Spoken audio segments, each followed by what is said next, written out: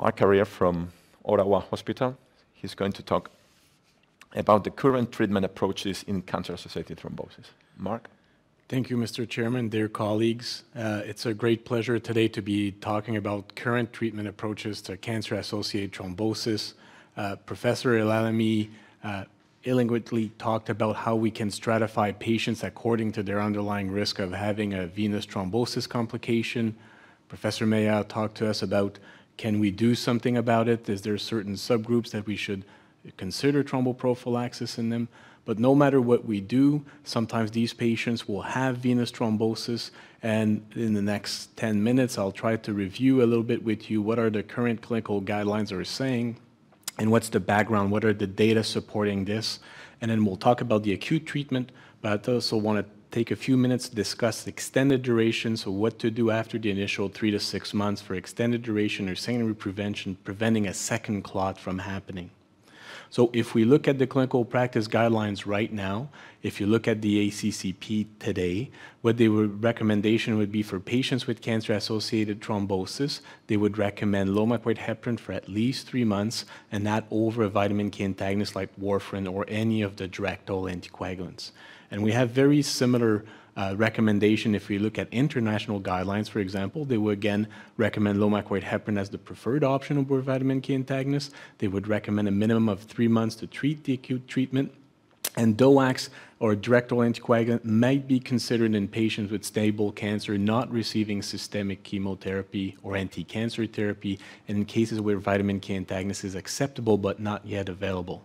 And now let's have a reflection of what's the data behind it and why are these recommendations making low-molecular heparin for the time being the first-line therapy. Well, there's a number of randomized controlled trials that have compared patients with cancer-associated thrombosis and randomized them to receiving a low-molecular heparin or vitamin K antagonist and followed them for a period of time, usually between 3 to 6 months. And how we assess efficacy in these trials? Well, we look at the risk of recurrent VTE or having a second clot despite anticoagulation. That will be on the left-hand side.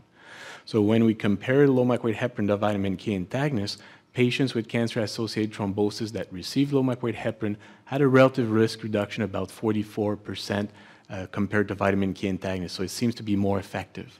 When we look at safety, we like to grade safety based on major bleeding, and that would be on the right-hand side, and patients receiving low-molecular heparin did not have an increased risk of having major bleeding complication, and you can see that the risk-benefit ratio is favorable, and therefore clinical practice guidelines like the ACCP and the international guidelines are recommending to use low-molecular heparin compared to vitamin K antagonists. Now, what about the DOACs? Well, there's a number of studies that looked at DOACs for the acute treatment of deep vein thrombosis and PEs in the general population. Within these different studies, a subgroup of patients actually had underlying cancer, and we've put all these data together. We can see on the slide here on the top part that DOACs were associated with a non-significant lower risk of having recurrent VTE compared to vitamin K antagonists, and a lower risk of major bleeding, but that, again, not statistically significant compared to vitamin K antagonists. Again, giving you the rationale or the background why low-molecular heparin is the preferred option for the time being, and then when we compare it to the vitamin K antagonist, DOACs might be acceptable in certain settings. But of course, you know, over the past couple of months, a lot of things have happened. New data has been published and presented at different meetings, and we will hear about the SELECT-D pilot study and the Okusai VTE cancer trial by Dr. Tagalakis later, and this may change the landmark in what we do for clinical practice. So maybe we'll have to have a reflection about individualization of treatment on a case-by-case basis, trying to see what's the risk-benefit ratio of recurrent VTE and major bleeding, accounting for patients' preferences as well. This will give us some insight, so there's going to be new recommendation or suggestion by different clinical practice guidelines when we have a look at the data in more detail. Now, the acute treatment is one thing, but often these patients, they need, they have cancer for a long time, so what to do after the initial 3 to 6 months of anticoagulation is unclear, and unfortunately, there's very little data to guide us clinicians in there.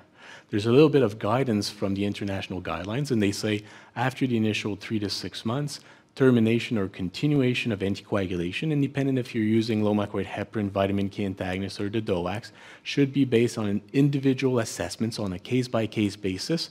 And then you have to have a discussion, evaluation of what's the risk-benefit ratio, as we said, what's the risk of recurrence, what's the risk of bleeding, what's the tolerability of the treatment, what's the drug availability and finances as well. Sometimes there's costs associated with it. What's the patient's preference, and we'll come back to that in the end. And obviously, what's the cancer activity and what's the risk of cancer recurrence, for example, because that might lead to an increased risk of recurrent VTE as well. So who should probably continue anticoagulation? So we're talking about patients with cancer-associated deep vein thrombosis or pulmonary embolism that has completed 3 to 6 months of anticoagulation.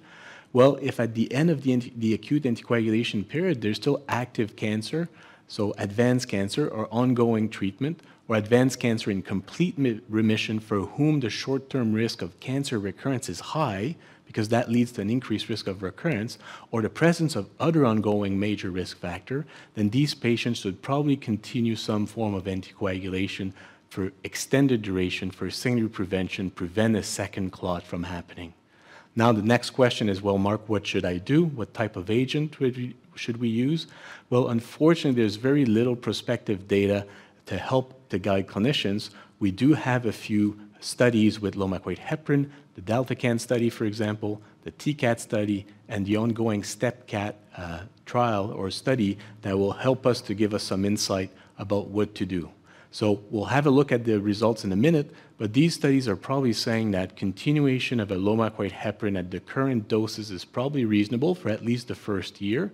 However, individualization of therapy, including the DOACs or in certain cases vitamin K antagonists, might also be reasonable in certain settings. But let's have a look at the data before we make up our mind. So there's two studies. There's single-arm studies. Well, the first one is the DeltaCan using dalteparin at a dose of 200 units per kilogram per day and dose reduction after a month, and then followed patients for a total duration of 12 months. The initial aim of the study was to look at major bleeding to ensure safety of low-molecular weight heparin long-term or extended duration. So if you look on the left-hand side, you have major bleeding outcomes, and it's divided from month 7 to 12 compared to 2 to 6. Obviously, we exclude the first month because when patients are exposed to anticoagulation, they're very high risk of recurrence or major bleeding because we're exposing them to blood thinners. But you can see that when you compare month 7 to 12 versus 2 to 6, there's really no difference in the monthly rate of having major bleeding complication, and this is probably indirect evidence saying that it's probably safe to continue the same dose. On the right-hand side, we have risk of recurrent VTE, and again, it's stratified in the same way. So we exclude the first month because the risk of recurrence is highest, and then we look at months 7 to 12 versus 2 to 6, and you can see that despite continuing anticoagulation, the risk of recurrent VTE remains relatively high in months 7 to 12 compared to 2 to 6, and it's about the same thing, meaning that patients are probably benefiting from anticoagulation. Otherwise, the risk of recurrence might have been higher, but again, there's no control group. So again, a little bit of indirect evidence, but overall, the DeltaCan study is saying that's probably reasonable to continue anticoagulation beyond the initial 3 to 6 months at the same dose for a total duration of 12 months. Now, the TCAT study is very similar, single arm, and using tenzaparin at a dose of 175 units per kilogram per day for the entire study duration, and looking again at major bleeding on the right-hand side and risk of recurrent VTE on the left. And then for this particular study, I'll focus specifically on major bleeding, again, because we want to ensure safety in the intervention of the anticoagulant. And you can see from month 7 to 12 is very similar to month 2 to 6. Again, indirect evidence saying that's the right thing to do. Now, could we scale back the dose a little bit? Could the patient needs to be on therapeutic dose or intermediate dose of low-molecular weight heparin? Well, that's an important knowledge gap, and Dr. Tagalakis is doing a prospective study of patients that have completed 3 to 6 months of anticoagulation, and then they have a dose reduction to a prophylactic dose of low-molecular weight heparin, in this particular case using enoxaparin 40 milligrams sub-Q once a day and following patient over time. And this will really inform clinician, can we scale back on the dose a little bit and hopefully decrease the risk of bleeding associated with anticoagulation regimen as well. Now, we talked about who needs to continue anticoagulation. The next question is who can actually stop anticoagulation? Well, usually clinicians would feel comfortable stopping anticoagulation if the underlying cancer has been treated with a curative intent and there's no additional ongoing risk factor that would increase the risk of thrombosis. So the patient is felt at low risk. So when you put the two in the same balance again, you see that the risk of recurrent VT is relatively small and the risk of bleeding is probably a little higher, and therefore you probably want to stop anticoagulation at this point in time. Now, these two examples are pretty easy, but in most cases, unfortunately, often we say, well, you may or may not stop anticoagulation. And who that is, it's probably the majority of your patients with complete remission with a low to moderate risk of recurrent cancer of VTE, and that might be at higher risk of recurrence. So that in that case, you have to sit down with the patient, talk about patient's preference, talk about what's the risk and how they feel the risk is, and then go on, with frequent follow-up every 3 to 6 months to ensure nothing has changed. But at the end of the discussion, you may be able to stop anticoagulation.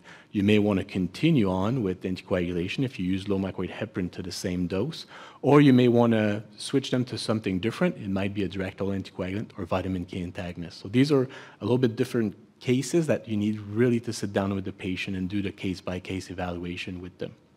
Now, we talked a little bit about patient's perspective, and that's very important because unfortunately, cancer patients, when they see us in clinic, they don't see themselves as a blood clot type of patient. They see themselves as a cancer patient first. So the first thing on their mind, although the distress of having a PE and they have symptoms and they're scared, the number one thing on their mind is they want to have an anticoagulation regimen that will not interfere with anti-cancer treatment, right? They don't want to have any delays in chemotherapy. They don't want that surgery being postponed. That's the first thing on their mind, and as a clinician, that's the first thing we should address. The second thing is reviewing efficacy and safety with them. They want to make sure that the anticoagulation regimen they're using is effective, but also safe, not associated with increased bleeding. So that's, as a clinician, our job to decide what's the risk, the nice risk-benefit ratio. And thirdly comes route of administration. So if the first two are fulfilled, then of course they prefer a tablet than low molecular weight heparin, but low molecular weight heparin is deemed to be very acceptable in the setting of cancer, depending on the different clinical situations. Now, you might be disappointed with the data I've shown you for extended duration thromboprophylaxis, and we're wondering, is there going to be better data in the near future? And the answer to that is probably no, unfortunately. There's two groups that tried to do randomized control trial in that area. The first group was from the UK, so the ALICAT study, mixed method, trying to see if it was feasible to do a randomized control trial in that setting. And the LONGHIVA group from the Netherlands tried to randomize patients after 6 months of anticoagulation to oral anticoagulation versus low molecular weight heparin. And none of these groups were able to do their randomized control trial. The LONGHIVA had to stop early because patients and doctors had fixed views about anticoagulation after 6 months. Some of them prefer to be on a parenteral agent because it's going well. Some would prefer to be on tablets. They're not ready, or they don't want to be randomized. So I think, unfortunately, for the time being, we'll be stuck with the data that we've discussed, so that, and hence it's important to really sit down with the patient and go through the different steps with patient's preference to make sure we make the right decision when we meet the patient in follow-up. Thank you. Thanks very much, Marc, for this excellent review. I want to ask you one very simple clinical question. How do you assess the risk of VT in your cancer patients that receive anticoagulation?